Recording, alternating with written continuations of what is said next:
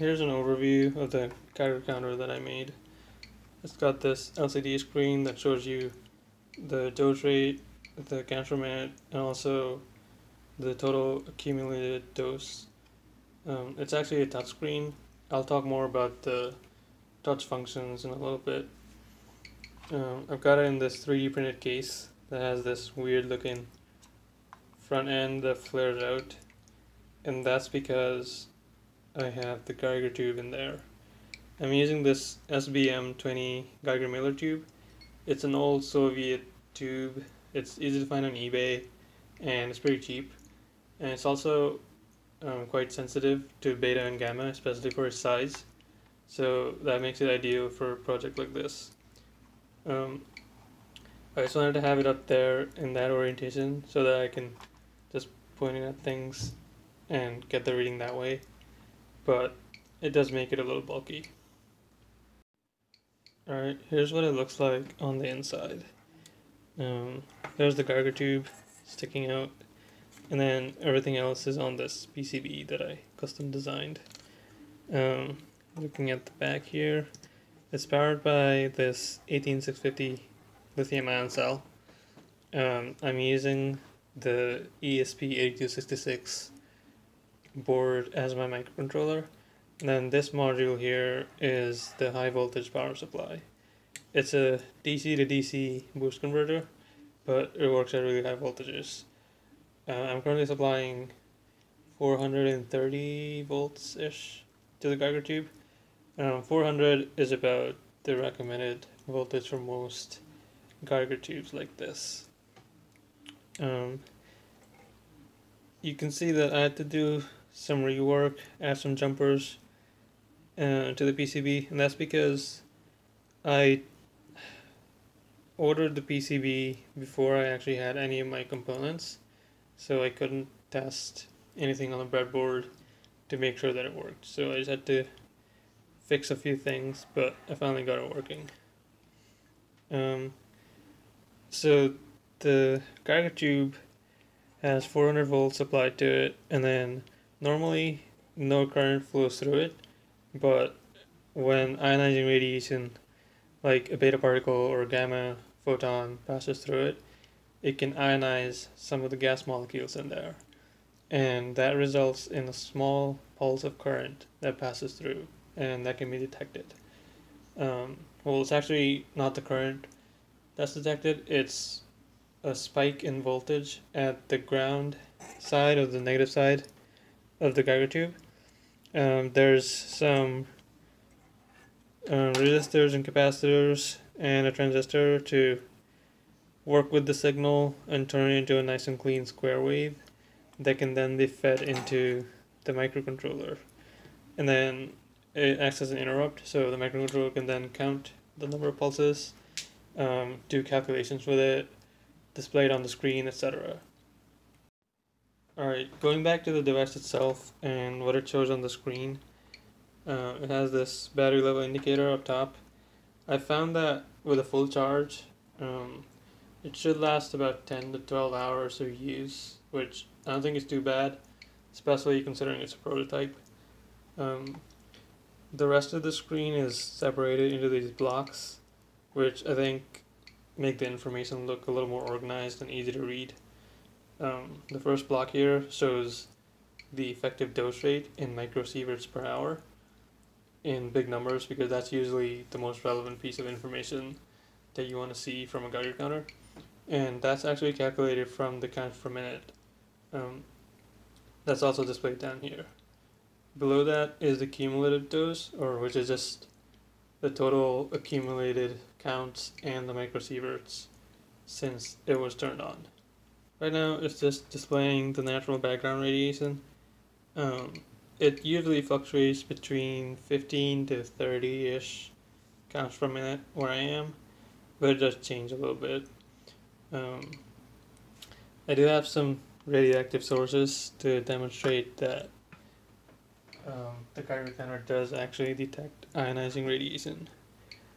Here's a tiny little vial that contains some pieces of uranium ore, and you'll see that when I place it next to the tube,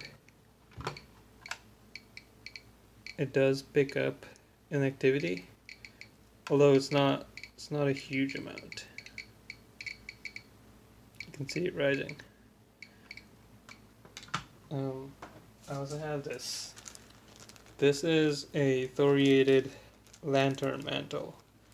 It contains thorium, which obviously is radioactive, and so you can see that it actually picks up quite a bit of radiation. Yeah, this source is quite active. And you may have noticed that the counts keep rising and they're not leveling off yet. And that's because the count per minute is actually calculated by taking the rolling average, or rather the rolling sum of the last minute, the last 60 seconds.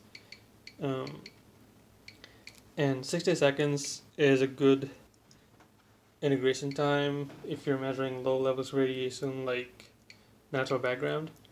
It's quite accurate, but if you're measuring a source with high activity, or if you're in an area that has high radiation levels and you want to see how quickly, you want to see if the radiation levels change quickly, you will want to switch it to fast mode, which changes the integration time to just 3 seconds instead of 60.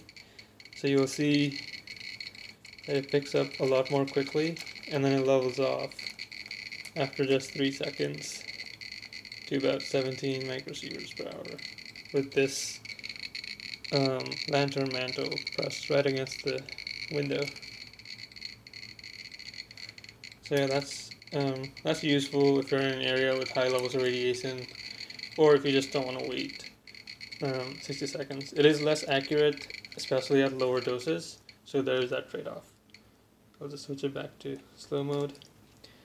I have these buttons that let me toggle the LED or the buzzer on or off individually. So you can see that the LED is currently blinking, and if I toggle it off, that turns off. Or I can just turn the buzzer off if I want to be more discreet, or if the clicks get annoying and I just want to get the readings. I thought that would be a useful thing to add. Anyway, there's a button that says reset count, and that's just what it does. It resets the counts to 0 and then it starts over. As you can see, let's go back to 0. You can't really see it with this sample because it goes up so quickly, but it just zeroes it out and then starts over. It does not reset the cumulative count. That can only be reset by turning it off. Alright, the next thing is the settings button, and it takes you to this basic settings menu. It just has 3 options. The first one says dose units, and that just lets you change the dose units from from sieverts to rem if you want.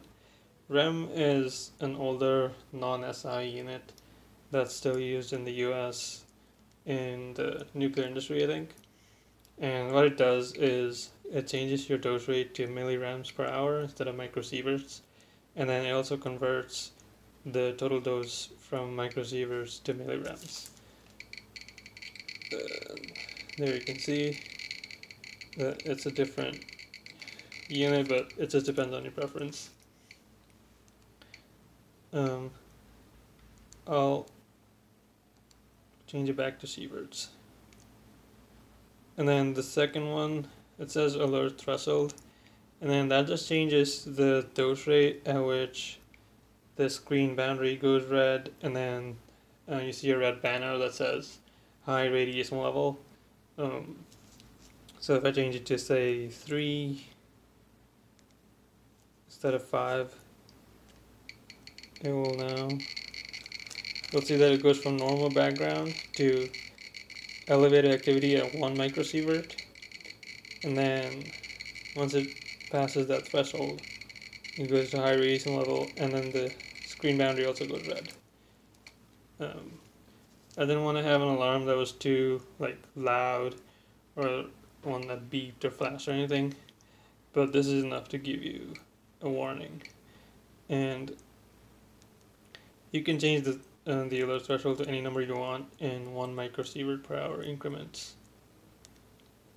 The final one is called Calibration, and that just lets you change the conversion factor that relates the counts per minute to the microsievert per hour reading. This conversion factor depends not only on the tube design itself, but also on the kind of radiation you're measuring. So like the isotope that the radiation is coming from can actually change how much dose you receive for a given number of counts per minute. And that's partly because Geiger counters are generally a lot more sensitive to beta radiation than to gamma. And so if you have a source that's beta only, for example, strontium-90, you'll get a reading that's a lot higher than the dose you're actually getting.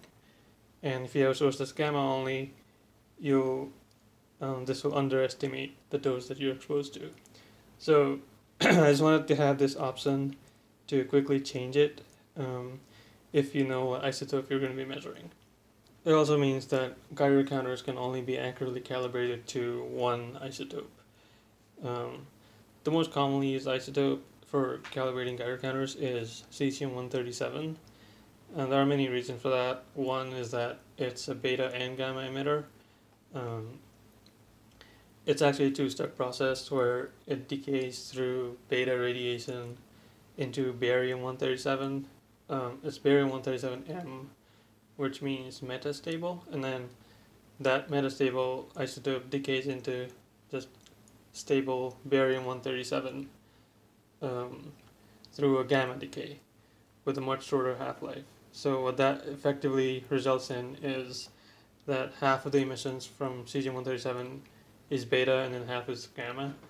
And cesium-137 is also one of the more prominent isotopes released from nuclear fission of uranium or plutonium. So in areas where nuclear accidents have happened, like Chernobyl or Fukushima, or in the fallout from nuclear weapons, cesium-137 is one of the more prevalent isotopes. And also, it has a moderate half-life of about 30 years, which it's short enough to be quite active, active enough that it's dangerous, but it's also long-lived enough that it sticks around for decades and centuries, and it's just problematic for that reason. And so it's a good idea to calibrate Geiger counters with cesium-137, even though it won't be super accurate if you're measuring any other isotope. So that's calibration. The actual process of calibrating a Geiger counter against a source is a lot more involved. You need a disk source with a known activity, and you also need to know the exact energy profiles and fractions of all the beta and gamma emissions. And then you take all that information and then use some formulas to calculate the dose rate at a given distance, and then you can relate the counts per minute at that distance to the dose rate and then find the conversion factor that way for that isotope. I don't have one of those disk sources yet. I did order one, so it should be in the mail. I might make a video about calibrating an SPM20 based Geiger counter with a cesium-137 source once I have that. That's about it for the overview. Things I could add, as in features I could add, would be Wi-Fi and data logging. I think that would be pretty cool to be able to download data into a computer or a phone app through Wi-Fi, because I know that the ESP chip I'm using supports Wi-Fi natively, but I've never used it yet. So maybe that's something I could add if I keep working on this project. I think that's it. If you have any questions or comments or suggestions, put them in the comments below. Thanks for watching.